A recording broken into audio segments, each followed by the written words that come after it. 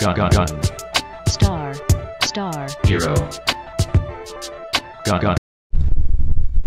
Hi, what's up YouTube? Gunstar Hero here, and lately I've been getting a lot of requests on how I use and set up my XiM Apex, key configs on my keyboard and button placement on my mouse. And this video here is going to show you exactly how I use my XiM Apex. Now I want you to follow this step by step and do exactly what I say, and you should get the same results, or almost the same results.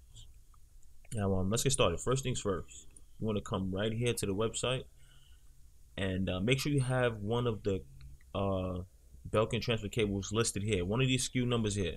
If you don't have any of these SKU numbers or the pluggable transfer cable, this method will not work. Now I could only vouch for the I think I have one of these two here. I can't remember. Well, I just know one of these work. Like it says here, any other cables that are not listed will not work. So if you don't have one of the cables listed here, this method will not work. This is coming from the man who wrote the software. All right.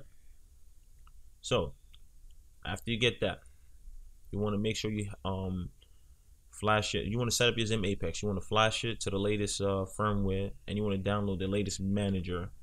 You also want to download the latest manager on your phone as well.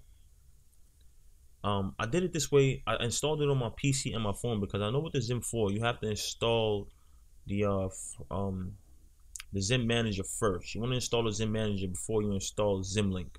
So I installed it on my computer and on my phone. So next thing you want to do, you want to download XiM Link.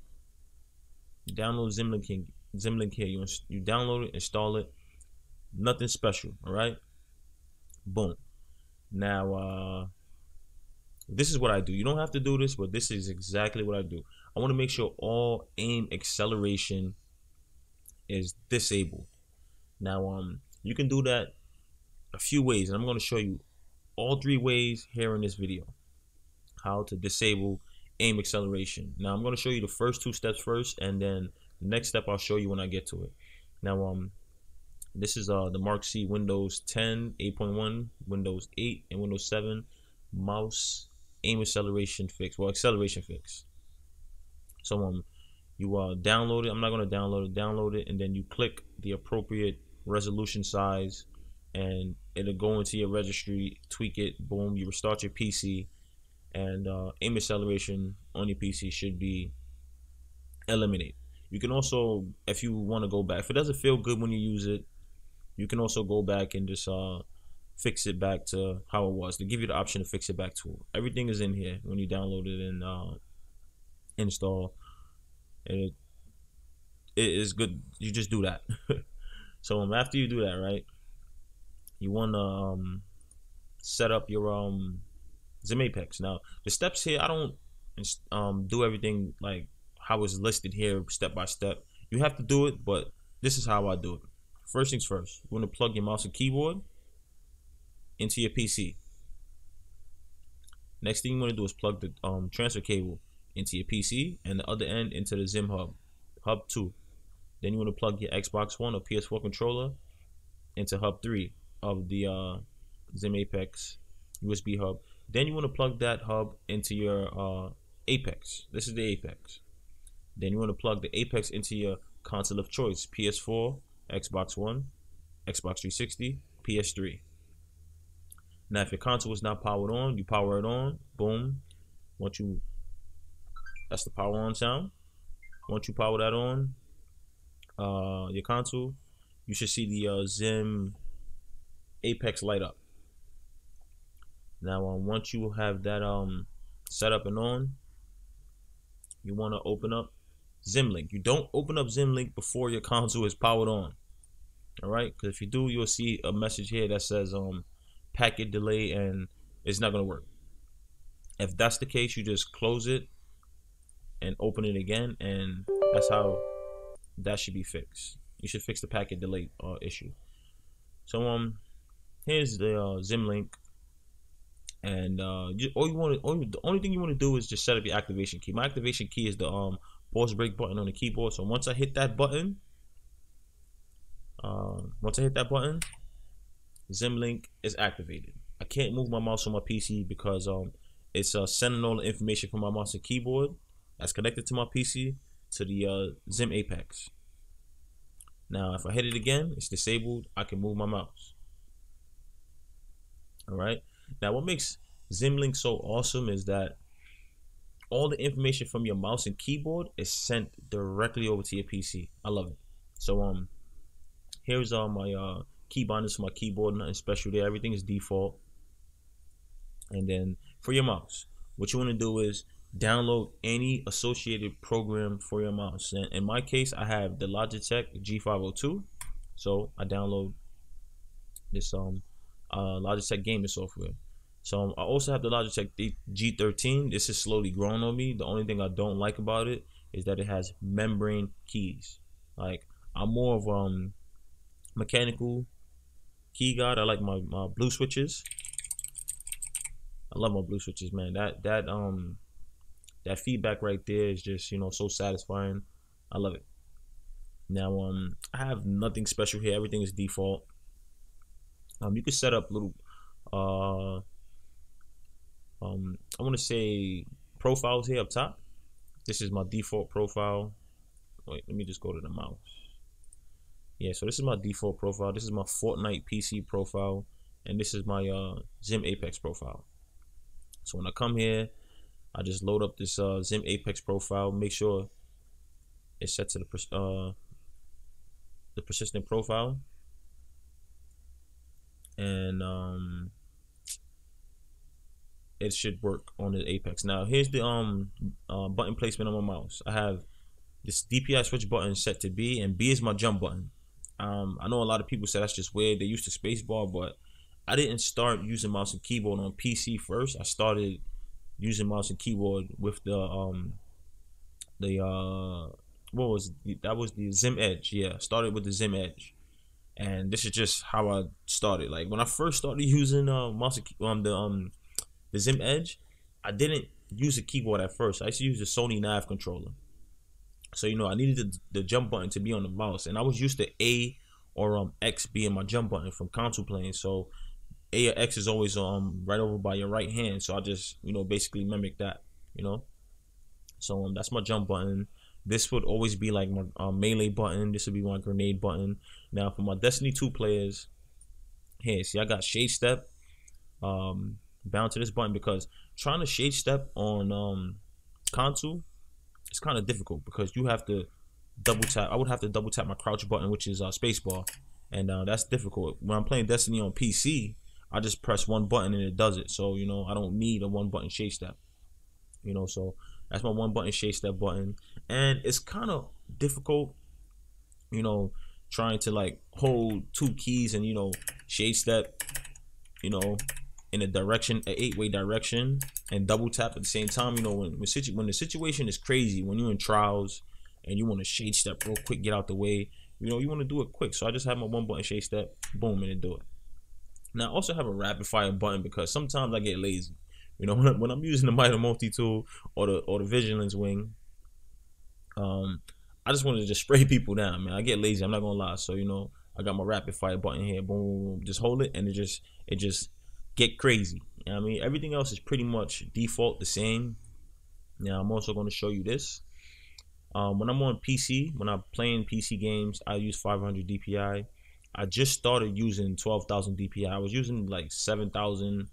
At first I was using 3,000 for XiM 4, and then I switched it up to 7,000, and 7,000 was like a sweet spot for me.